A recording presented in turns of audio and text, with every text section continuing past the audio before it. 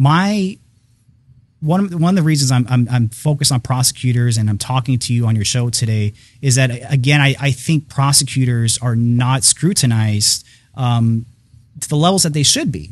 They have incredible leeway on whether they fabricate criminal charges, knowingly withhold evidence, willfully keep people facing charges who they know are innocent for purely political and petty reasons.